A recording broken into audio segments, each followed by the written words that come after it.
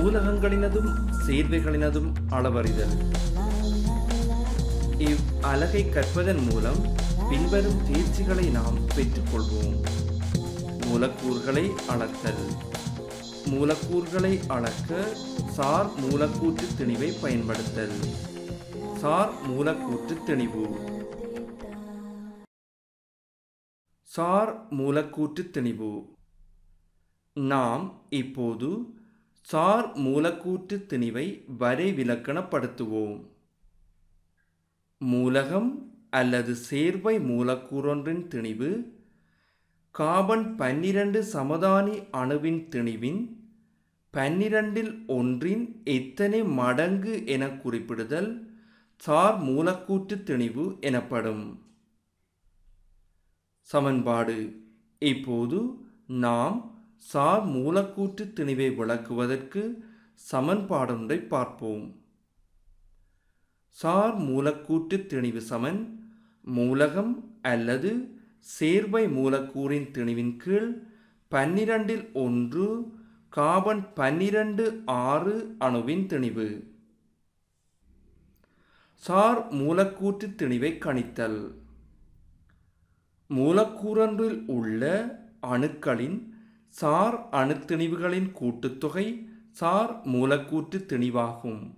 ஏற்கனவே நாம் அணுக்களின் சார் அணுத்திணிவை பற்றி கற்றிருக்கிறோம். உதாரணம்: ஐதரசன் 1 கார்பன் 12 ஆக்சிஜன் 16 நைட்ரசன் 14 கால்சியம் 40 இவை மூலகங்களுடைய சார் அணுத்திணிவுகளாகும். இவற்றை பயன்படுத்தி நாம் இப்போது மூலக்கூறுகளினுடைய சார் மூலக்கூற்று திணிவை துணியப் போகின்றோம். நீர் H2O. இங்கு 2 ஐதரசன்கள் காணப்படுகிறது. ஒரு ஐதரசனுடைய சாரண திணிவு 1 ஆகும்.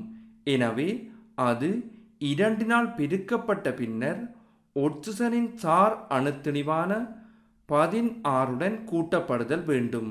அவ்வாறு கூட்டப்படும் போது நீர் மூலக்கூறொன்றினுடைய சார் மூலக்கூற்று திணிவு 18 ஆகும். Calcium carbonate CaCO3. இங்கு கால்சியத்தினுடைய சாரண திணிவு 40, கார்பனுடைய சாரண திணிவு 12, ஆக்சிஜனின் சாரண திணிவு 16 ஆகும். 3 ஆக்சிஜன் இங்கு காணப்படுவதன் காரணமாக 16 3 பெருக்கப்பட்ட பின்னர் 12 40 ஆகியவற்றுடன் கூட்டப்படும். அவ்வாறு கூட்டப்படும் போது 100 எமக்கு கிடைக்கிறது. ஜூரியா. ஜூரியாவினுடைய குறியீடு CONH2 twice ஆகும். இங்கு கார்பனுடைய சாரண திணிவு 12, ஆக்சிஜனின் சாரண திணிவு 16, நைட்ரசனின் சாரண திணிவு 14, ஐதரசனின் சாரண திணிவு 1 ஆகும். NH2 ஒரு தொகுதியாக உள்ளமையினால் முதலில் NH2வினுடைய மூலக்கூற்று திணிவு கணிக்கப்பட்டு அது 2 பெருக்கப்படுதல் வேண்டும்.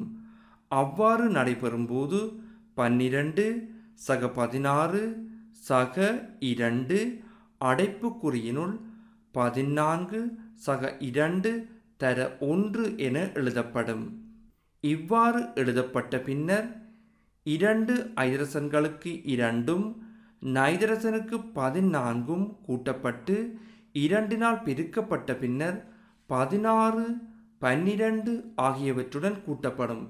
அவ்வாறு கூட்டப்படும் போது ஜூரியாவினுடைய சார் மூலக்கூற்று திணிவு 60 எமக்கு கிடைக்கிறது. இவ்வாறே பதார்த்தம், சூத்திரம், சார் மூலக்கூற்று திணிவு ஆகியன தரப்படுகின்றன. ஐதரசன் சார் மூலக்கூற்று திணிவு 2 ஆகும். நைட்ரசன் சார் மூலக்கூற்று திணிவு 28 ஆகும். ஆக்சிஜன் சார் மூலக்கூற்று திணிவு 32 ஆகும். கார்பனீர் ஆக்சைடு சார் மூலக்கூற்று திணிவு 44 ஆகும். இவ்வாறே குளுக்கோசினுடைய சார் மூலக்கூற்று திணிவு 180 ஆகும். சார் மூலக்கூற்று திணிவு. பின்வரும் சேர்வைகளின் சார் மூலக்கூற்று திணிவுகளை ஆசிரியரின் உதவியுடன் நாம் கண்டறிவோம். இங்கு மூலக்கூறுகள் அல்லது சேர்வைகளும் அவற்றில் காணப்படும் அணுக்களின் சாரண திணிவுகளும் கீழே தரப்பட்டுள்ளன. இவற்றை பயன்படுத்தி நாம் அவற்றினுடைய சார் மூலக்கூற்று திணிவை துணிவோம். இதற்கு நாம் ஆசிரியரின் உதவியை பயன்படுத்துவோம்.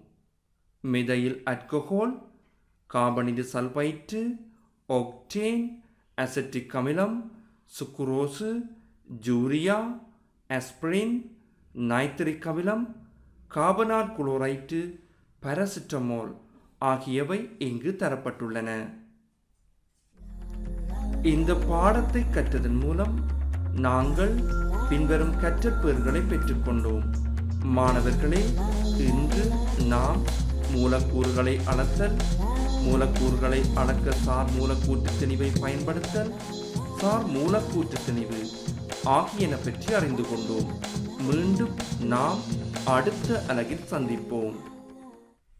நன்றி.